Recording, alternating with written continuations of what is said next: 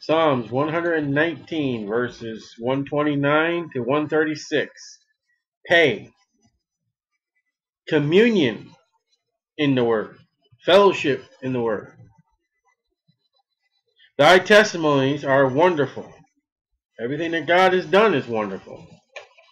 From creation to what He's done for the nation of Israel, for the mighty acts given to married couples of great age a child. I mean, from Genesis to Psalm 119, of everything that's wonderful that God has done. Takes up a big body, huge body, a sea, and divides it open so somebody can go on dry land. Tears down a complete city just by marching around and shouting. Defeats an army with just a candle and a ram's horn. Therefore doth my soul keep them. Not the body, not the spirit, but the soul, that eternal part of you. You're to keep the testimonies, your testimonies, what God has done for you. Count your many blessings, name them one by one. You ought to have your own testimony. You ought to have your own greatness that God has done just for you and only you. And with Psalm 119, 105, the entrance of thy words giveth light. So, if you want to start your day, the first day of your life, which is every day you live, because when you wake up, you're starting a brand new life. Tomorrow's not here. Yesterday's gone. What you've done wrong should be under the blood. What you've done right, a new day, you should be able to do more. Is the Word. Is to be in the Word, to study the Word, to read the Word. It giveth understanding unto the simple. A simple person, according to Proverbs, will get saved.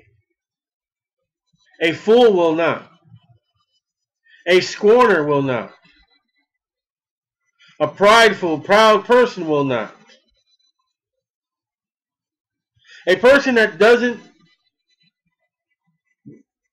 have his head full of ideas, who does not want to acknowledge God, who's, hey,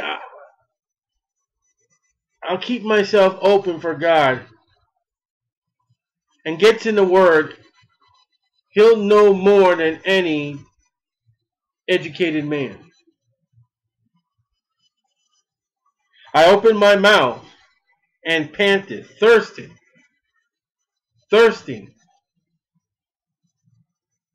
The Bible speaks of the Word as you're to want it as food, you're to want it as water, as honey, as bread. For I long for thy commandments.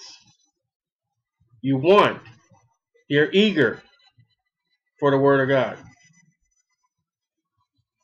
Look thou upon me. God, look upon me. Be merciful unto me. Asking for God to be merciful, be mercy. As thou usest to do unto those that love thy name. Lord, you treated other people that love you with mercy. Lord, please treat me the same. Order my steps in thy word. And we read about that in Psalm 105. The path. Give me an order. Tell me where to put my feet. Is the most safest prayer you can have in your life if you obey the steps that God give you. You won't go wrong with that. Let not iniquity have dominion over me. Lord, if you tell me where to walk, and I won't slay off, I won't exit, I won't choose a path that you don't want me. If I keep walking a way that you want me, your will for me to do and walk, that will keep me from iniquity. But too often we don't follow the steps that the Lord has for us. Then we fail and sin. Deliver me from the oppression of man.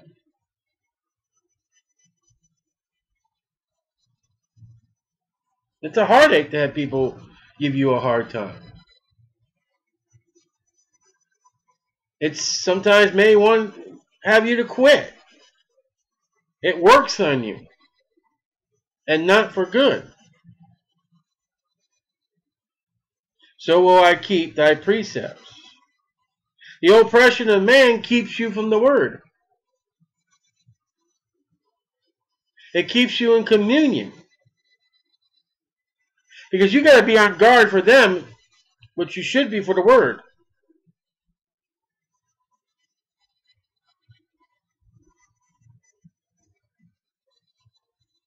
Now the two words that follow in 33 and 34 is American words.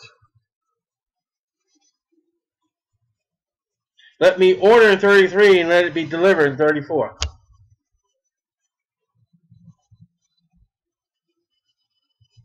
Look how the Word of God is. You go up to a place, you have an order, then you want it delivered. You never deliver anything that you haven't ordered. You order something on the internet, and guess what? It gets delivered to you.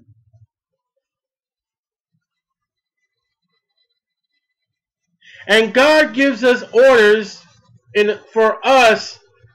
And how many times do we deliver for Him? The model of the post office, we deliver for you, but do we deliver for God? How many packages has God not got from us that He orders? And yet, if we were to order a pizza, and an hour later the pizza hasn't come to our door, we're going to be calling and complaining. And if it don't come within another hour, we're going to call them up and say, hey, listen, cancel my order. We're going to find another pizza place. And that's what God will have to do with sometimes the things in our life. Especially when you deal with the soul of a man. When God orders you to go to a particular person and you don't show up, eventually God's going to call you up and say, okay, fine, I'm not going to use you. I'll have to get somebody else.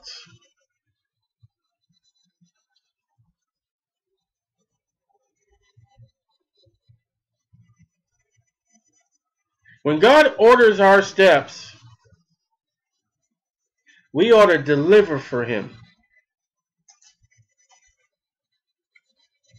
Think about the next time when you make an order. While you're sitting there waiting, say, Lord, what orders are you waiting on for me?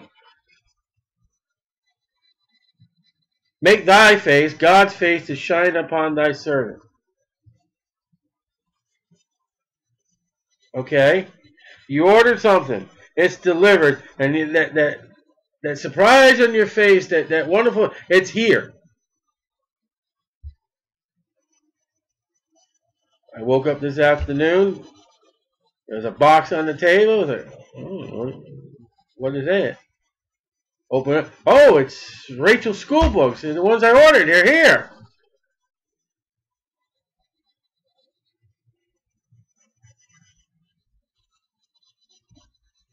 Did we make God's face shine?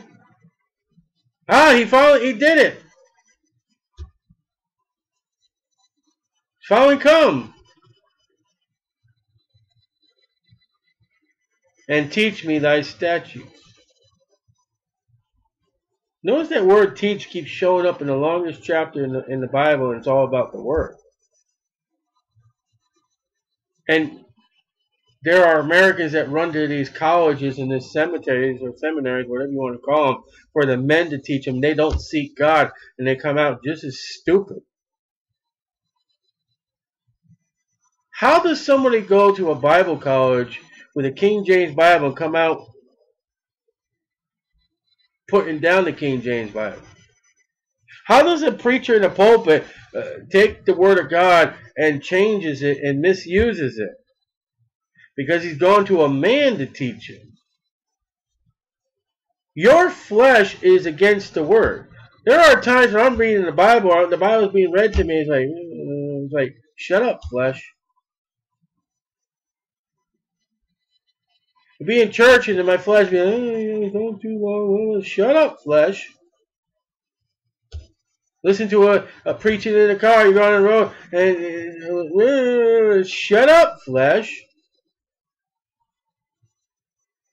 And we preach about telling the flesh to shut up and put the flesh in the ground, bury it. It's not happy. The spirit is willing, but the flesh is not. And the flesh wants to go do pleasure. And then you go to a man to teach you the Bible. What? And Jesus said, and I believe it's John 14, I could be wrong, but the Holy Spirit is the one to be the teacher.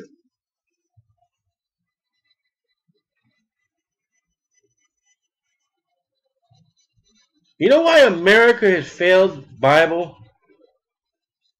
Because they run to these schools for man to teach you and not God. You know who's supposed to teach somebody and get them ready for the ministry according to Paul? Look at Timothy. Paul taught Timothy. He never sent Timothy to a seminary. You know who taught Paul in his school? He went to Arabia, I believe it is. And God taught him.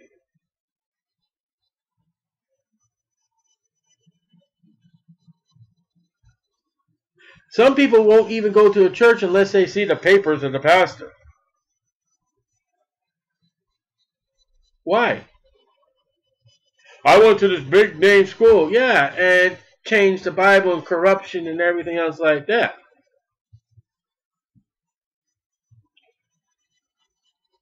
I've seen 3 people come out of 2 big name schools and one kind of, I heard of it, but then pastor's kids there and other kids went there and they come out and it's not the Holy Spirit doing the teaching.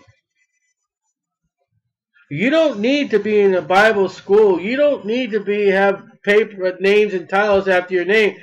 You can just be that simple person. Open up the Bible and let God speak to you.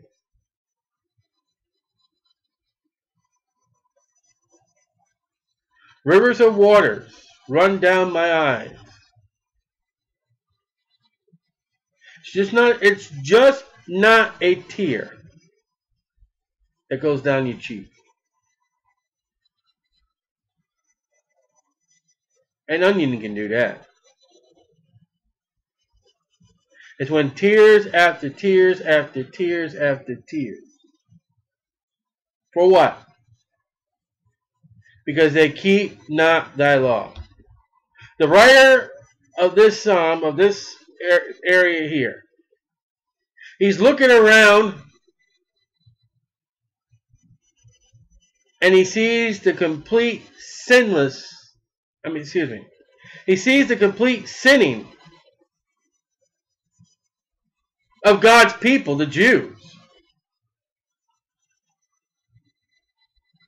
How callous they are. And they may be even going to the temple and they looking at it like they're not going with a full heart.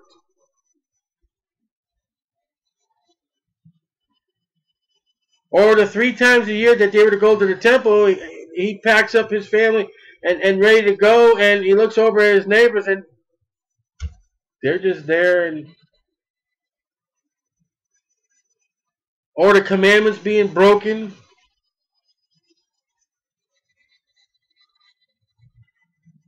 Maybe people down the street are just took their children to Molech.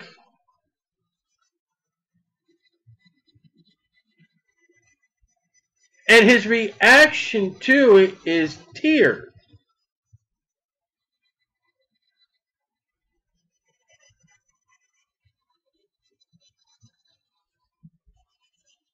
I wonder how many Christians shed tears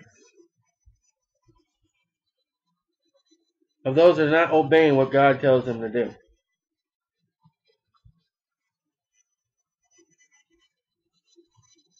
When God says, believe on the Lord Jesus Christ,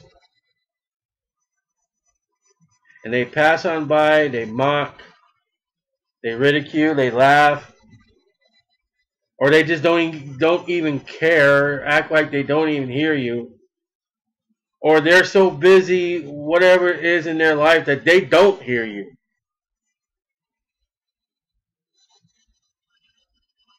And you look at them, can't you see what we're warning you?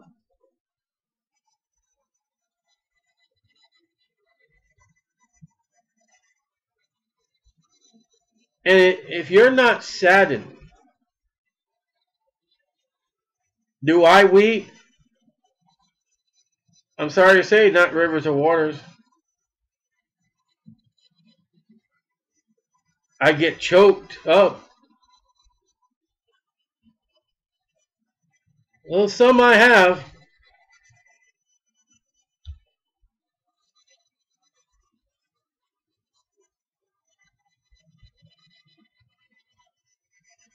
To realize that God is right. To step out by faith and to deal with somebody who won't. And their end.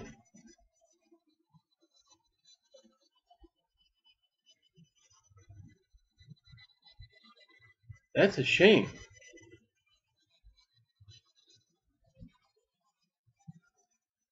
Now I could be in a religion and bring people in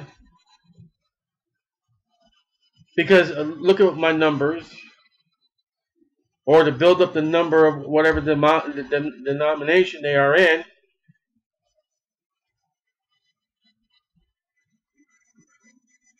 But that's not because of what God says.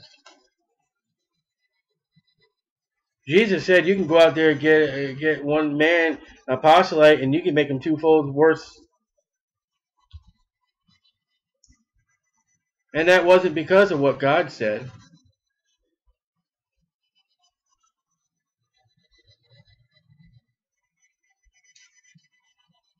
And I look at people, and there's just some people out there that's like, what is your trouble? What is your problem? And then I was telling one of the brothers last night, then I'm called to remember, for God so loved the world.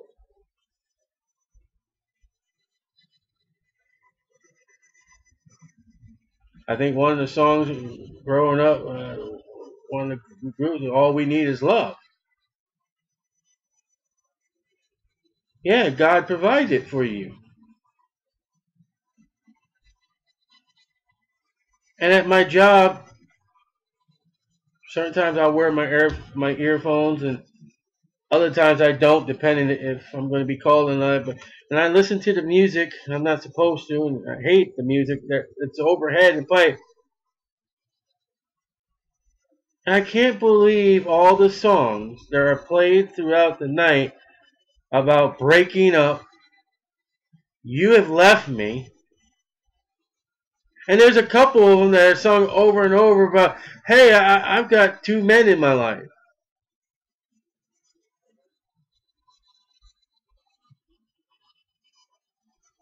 But the true love that God has given to men, and rejecting it, and knowing the penalties that they're going to get,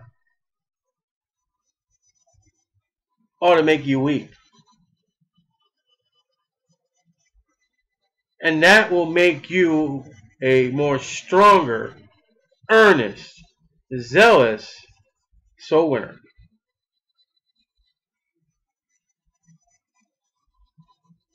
And I guess one of my prayers for me is to be more like that. To realize more where they're going, and to shed more tears for them.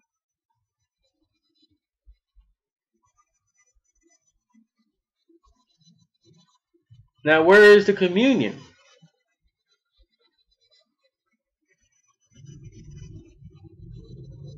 Where is the communion of the word through these 8 verses?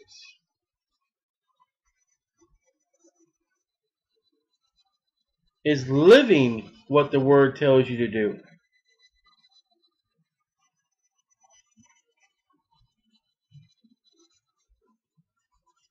Living the Word will make God's face shine upon you because you are doing what He wants you to do, or you have delivered to Him what He ordered.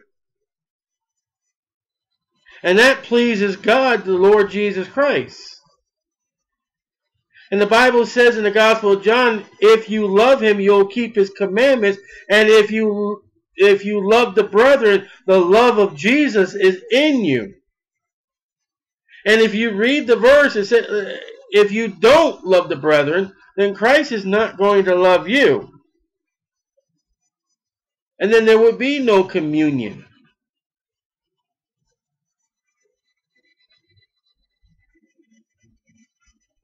The order that God has for today is to believe on the Lord Jesus Christ. Then you're to love the brethren. Those are the two commandments that John the Apostle tells us.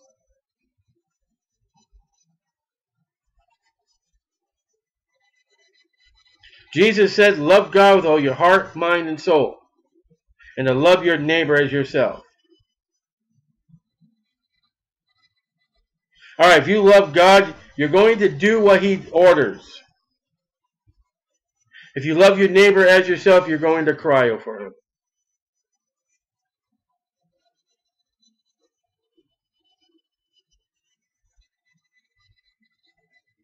You're going to weep with those that weep. You're going to rejoice with those that rejoice, Paul says.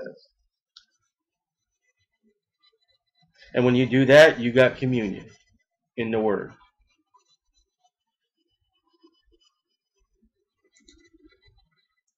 O Lord my God, when I in awesome wonder consider all the worlds thy hands have made, I see the stars, I hear the rolling thunder, thy power throughout the universe displayed.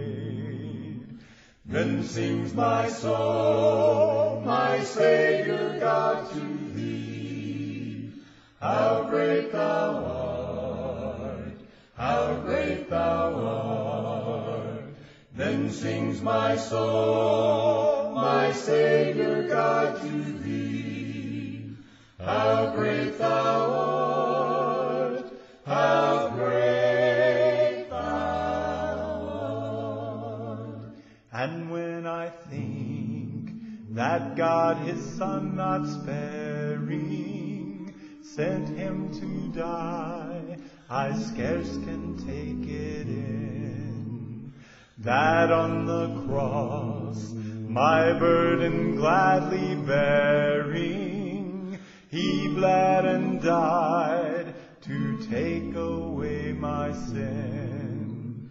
Then sings my soul, my Savior God, to thee.